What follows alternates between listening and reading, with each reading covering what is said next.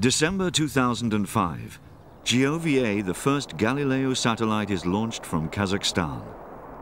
This satellite highlights the efforts of Europe to set up its own satellite navigation system.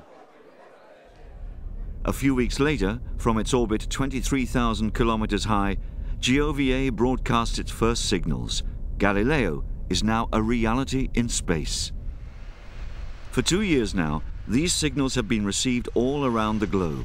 In particular, here at the Research and Technology Center of the European Space Agency in the Netherlands. This laboratory is checking the units aboard GOVA that provide the signals and at the same time the receivers on the ground. The complete chain of the system is thus being tested, and the specialists have been able to confirm that the mission is a success.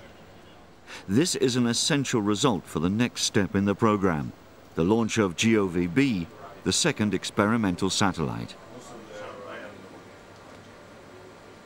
GOVB is a very important step forward in the initiative of Europe towards the final Galileo system.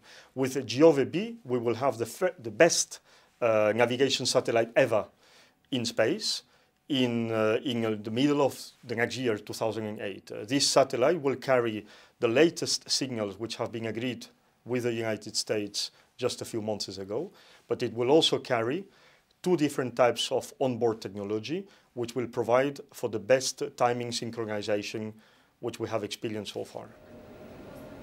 In the test rooms of the European Space Agency, GOVB is almost ready for its launch. This second Galileo satellite carries an atomic clock, the most accurate clock ever launched into space. It will make a critical contribution to the performance of the Galileo system. Europe, with the help of the European Space Agency and the European Commission, is moving ahead on satellite navigation, and we are really at the edge of the state-of-the-art of the technology on satellite navigation. With the technologies we have developed, we have full confidence that the Galileo system can be deployed on time, meeting the expectations of users and meeting also a very high level of performance and range of services as per the current definition of Galileo. After GOVB, Galileo's validation in orbit will be completed by the launch of 4 satellites. These satellites are being built all over Europe. Here are some elements at the contractors in Toulouse. When complete, Galileo will be a constellation of 30 satellites supported by a network of ground stations, creating a global network. With this joint project, the European Commission and the European Space Agency plan a civil system, providing guidance and assistance no matter where.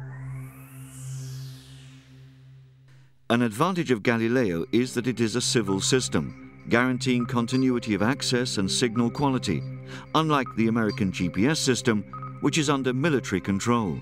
Nevertheless, Galileo and GPS will be compatible and interoperable, increasing the reliability of both systems.